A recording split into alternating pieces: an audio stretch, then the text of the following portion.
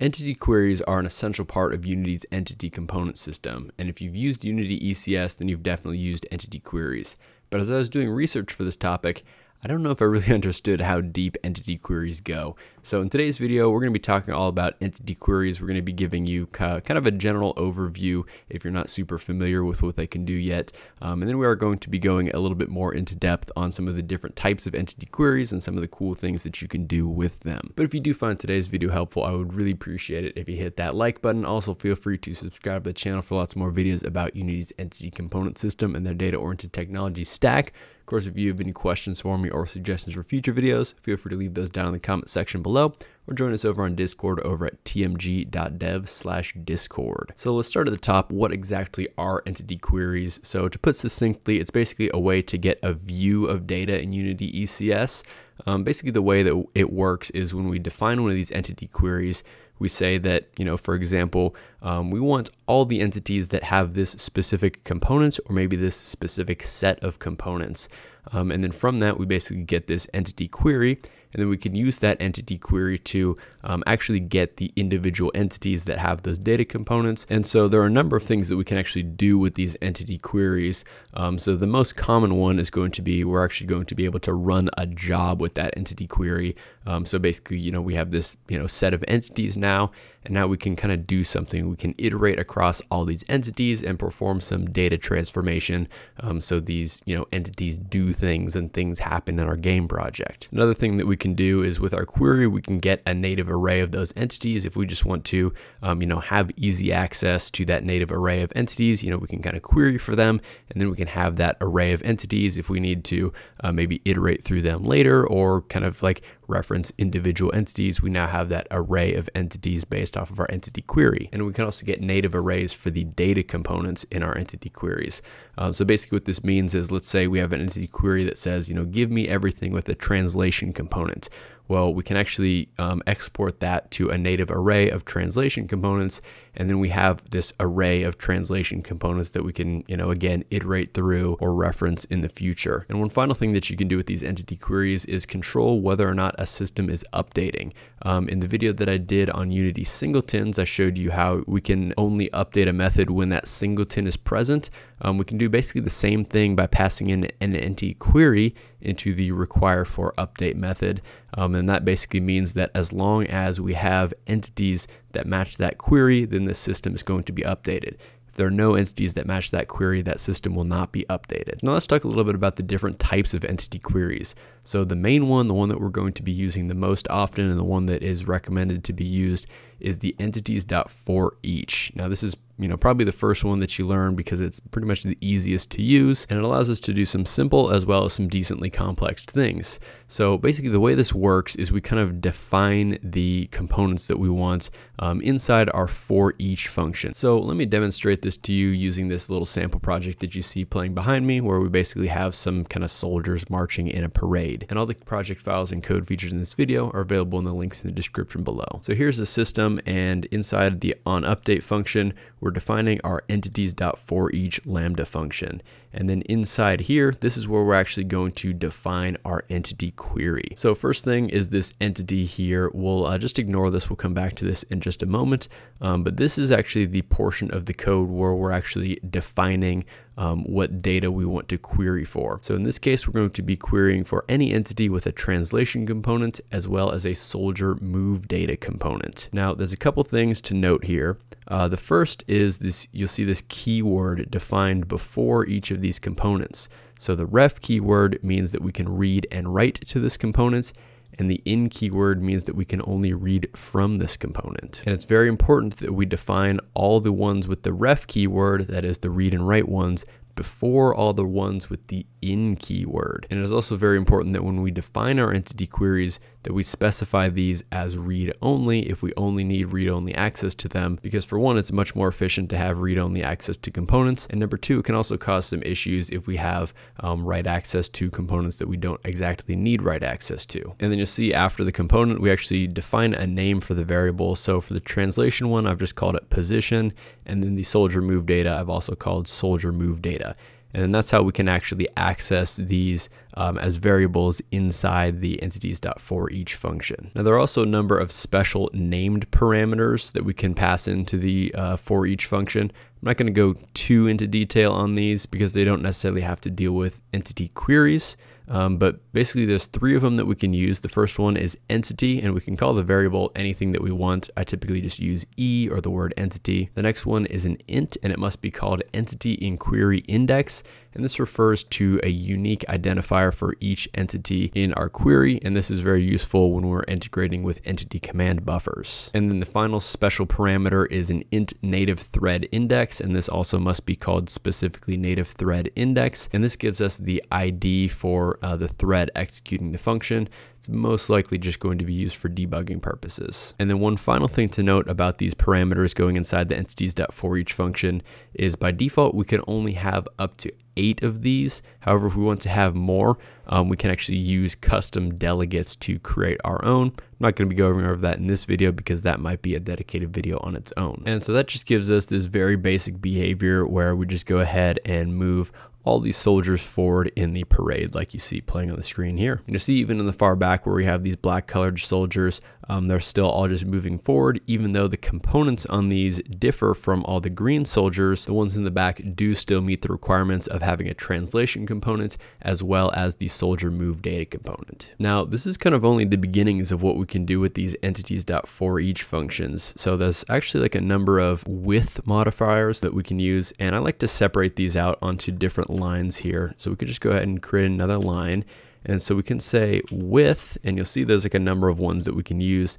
So we can do a with all, a with any, a with none. There's also with change filter and with shared component, as well as with entity query options. Now, I've went over a couple of these in the video that I made on tags, using tags in Unity's entity component system. So go check that out if you want to learn a little bit more about that.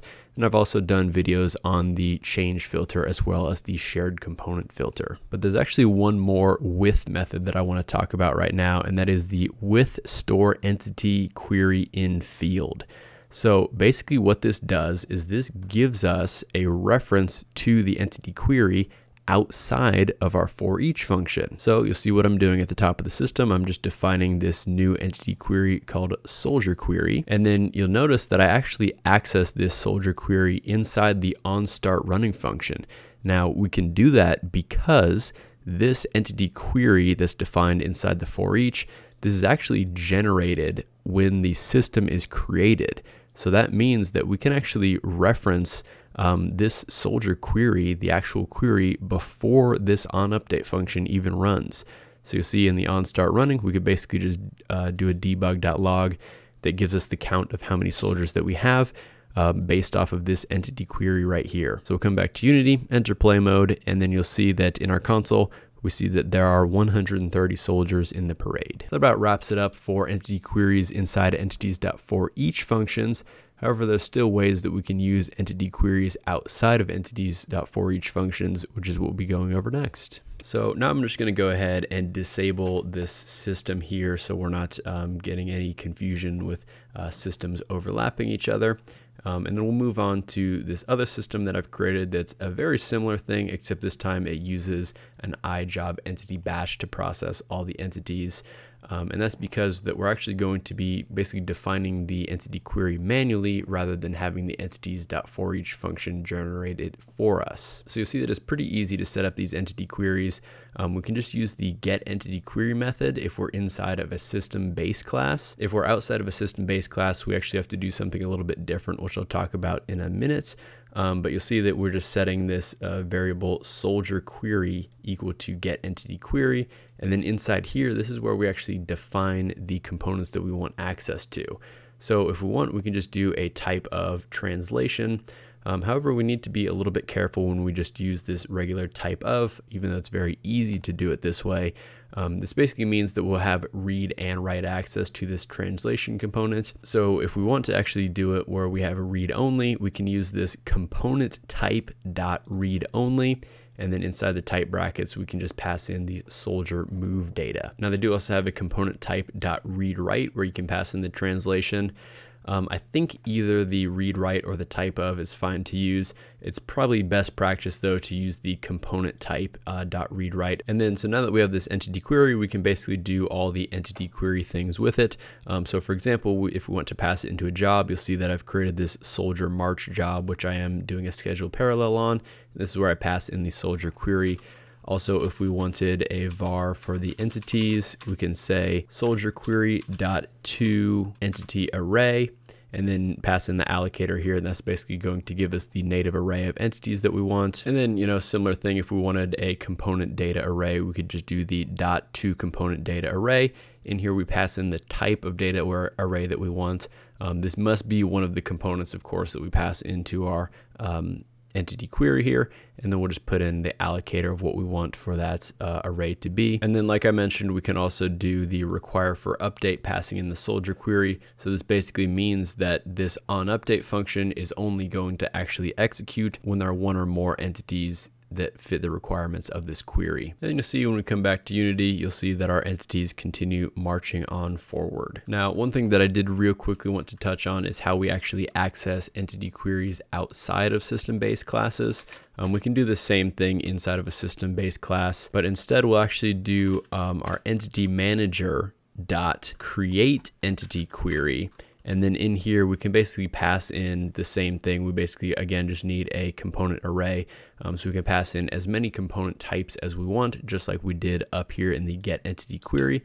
And that's going to create the entity query. Now, it's always preferred to use the get entity query because when we do that, it actually is going to cache this value inside here. So every time, even though we're running this in the onUpdate function, if this entity query isn't changing, it's just going to return us the cached version of this entity query for this soldier query here, because it's smart enough to know that if this entity query changes, then it needs to get the entity query again. However, the create entity query, it's always going to create a new entity query every single time. So again, we want to avoid using that unless it's absolutely necessary. And then also, if we do want to add any like change filters or shared component filters, we actually do that after we define the entity query. So once we have, say, this soldier query, we can do a dot set shared component filter, and then we would pass in the shared component that we would want to filter against. Again, check out the video that I did on shared components if you want a little bit more information on that. And it should be noted that when we do set any filters like this, it's basically going to cache that filter, and it's going to be there every time that cached query is referenced. If we do want to clear that out, we can just do a soldier query dot reset filter, and that's going to reset any of the change filters or shared component filters. And then finally, I just want to go over a little bit more advanced topics when it comes to entity queries, so we can do a little bit more complex things here. So you'll see that in the onCreate method, we've created this new entity query DESC. I would assume this stands for entity query description. But basically inside here, we can do a little bit more complex things, kind of closer to some of the things that we can do inside of our Entities.ForEach functions. And we can actually define all, any, and none. So these are basically pretty self-explanatory. This basically means that all, this is the component data array that we define here, where we need all the components that we pass in here. We only have the soldier move data. This is only the required component that we need for this one. Now the anyone is a little bit different because it basically means we need at least one of the ones that we define into here. So you'll see that we've passed in a spin speed data as well as a jump data. So this means that anything that has either a spin speed data or a jump data, or both a spin speed and a jump data, would meet this criteria. If we did not have either of these, then that would not fall under this entity query. And then finally, we can define none. So in this case, we're saying anything with the commander tag, we do not want to include in this entity query. So this is basically going to be the entity query that we're going to use for basically the special ops soldiers that we have in the back, because these guys are, kind of the really show off guys. They can do some more kind of cool moves.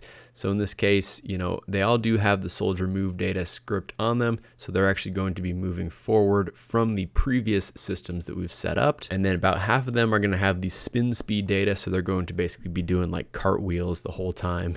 And then the other half are going to have the jump data, and they're going to be jumping up and down throughout the whole time. And then our commander, actually, I think I do have the spin speed data on it, but it does also have the commander tag, so we're going to ignore anything with the commander tag on it, because the commander, we're just going to have him walking forward. So you'll see that with the entity query description, that's not exactly the entity query itself.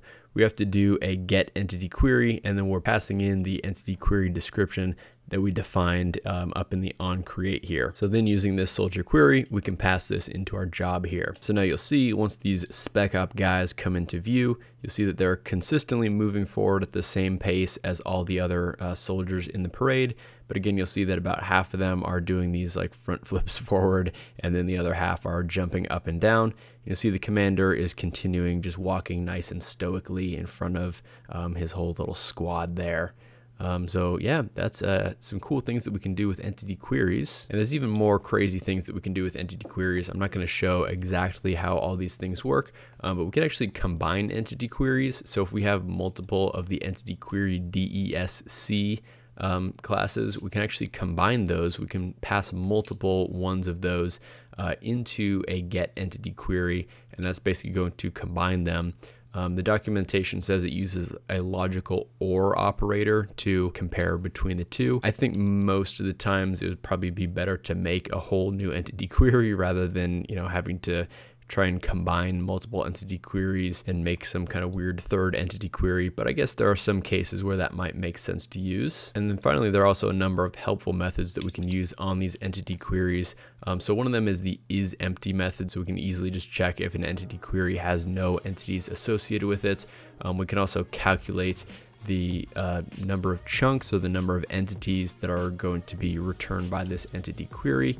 We can do this with and without some component filtering if we want. There's the matches function where we can pass an entity into that, and then we can see if that entity basically fits under the criteria of that entity query. And then one last one that I thought was really cool is there's actually an entity manager.universal query, and this returns all the entities in the world, no matter if these are, you know, the prefab entities or just that like basic world time entity.